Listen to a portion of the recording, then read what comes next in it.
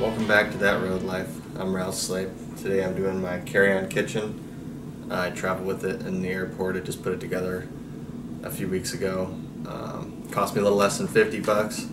Fits under the seat in front of you or in the overhead. That way you don't have to check it in your check bag and get your clothes all stinky.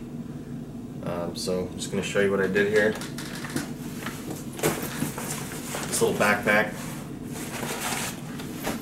It fits my cook pot, cooking spoon, knife, which goes in my check bag, can opener, fork, eating spoon, cutting board, lid to the pot. This is my spice bag. It's just a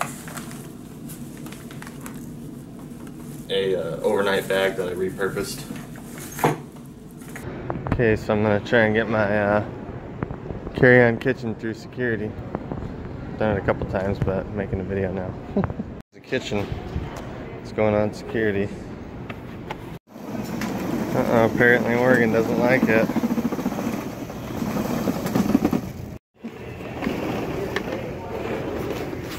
It passed inspection, yay! Okay, so I made it through. Note to self, don't bring paste next time. Just bring powdered ones as far as curry powder goes.